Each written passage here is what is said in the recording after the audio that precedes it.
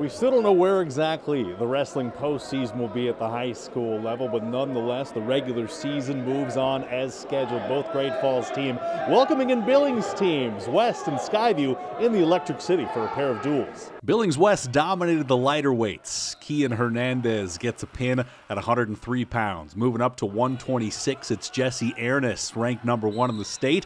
Bears open with 4 straight pins for a 24-0 lead, but the Bison make a comeback as the weights go up. Irish Firthmeyer throwing his opponent at 145, follows that up with another pin. Jump to 205, defending champion Elijah Davis gets the escape, and a whole lot more turns this one into 6 points with another fall, and it all comes down to heavyweight. Ethan DeRouche and Jaden Huff ranked number 1 and number 2 in the state.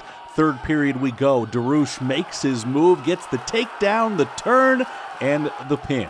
Bison pull off the comeback, 41-33. Across town, we got CMR and Skyview. We'll start at 113 pounds. Dalton Eklund for CMR against Cale Hushin gets the near fall here in the second round, and he would outlast Hushin by decision. 6'3" Rustlers already up 9-0 in the early going. At 138 pounds, Skyview's Dylan Emborg and CMR's Zach Ewaltz. Emborg with a pin about a minute into the first round. Skyview goes on top 16-9. At 145 pounds, former state champion Colton Martello of CMR, he'll pin Jaron Roberts, and that's 6 points for the Rustlers, but Skyview would take the duel 40-27.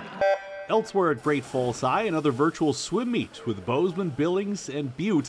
Find results at montanasports.com. Tom Wiley, MTN Sports.